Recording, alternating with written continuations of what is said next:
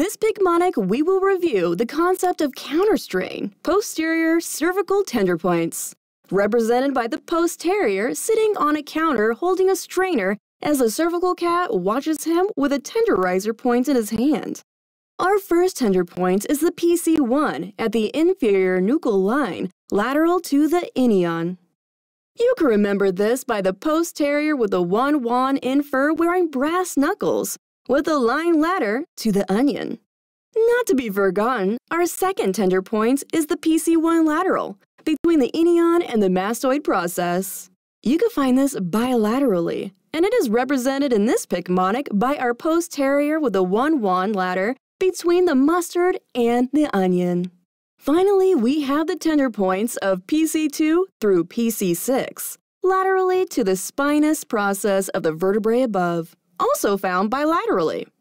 Remember this fact by our posteriors in a 2-2 and a 6-sax at the ladder up to the spine nose of the vertebrae above. In summary, we reviewed the posterior tender points of the cervical spine.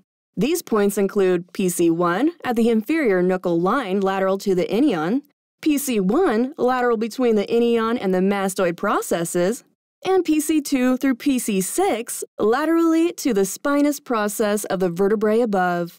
PC1 is the only tender point that cannot be found bilaterally. All can be treated with counterstrain, though.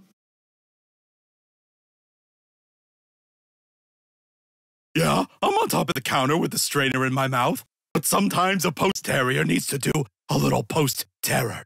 That cervical cat is going to get what's coming to him if he thinks he can get me with that tenderizer point.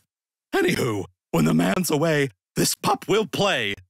After dealing with the gato, I GTFO'd, if you know what I mean. This post-terrier got his one wand, decked myself out in fur and brass knuckles, then knocked that onion off the ladder. You think an onion can stop me? Think again. I had to use my one wand to climb up that ladder between another onion and mustard in the kitchen. It nearly got real messy. Then, when I got out, I saw my girl looking all good in her tutu, and I serenaded her with my 6 sacks. For the rest of the story, check out Picmonic.com and sign up for a free account. There, you can also take Picmonic's quiz.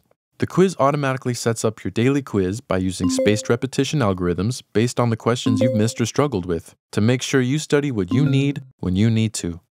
And while you're there, check out the rest of our treatment modalities Picmonics. We've got all the content you'll need to remember. Everything from muscle energy, counterstrain overview, high velocity low amplitude thrust, or HVLA, myofascial release and soft tissue, Zinc's common compensatory pattern, and so much more, so you can lock down on everything you need to know forever. Play, quiz, and spaced repetition.